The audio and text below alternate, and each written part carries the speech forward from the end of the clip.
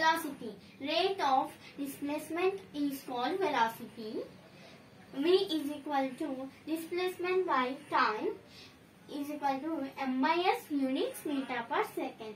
Next, momentum. Meaning is the product of mass and velocity is called momentum. P is equal to m into y. P is equal to mv units kg meter per second. Next, acceleration. The rate of change of velocity is called acceleration.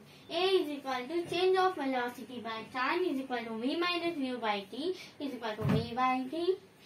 If u is equal to O. Force. Acceleration.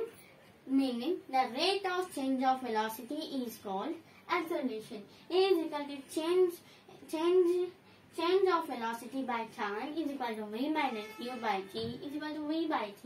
If u is equal to O, units meter per square. Okay. Force. The rate of change of momentum is called force.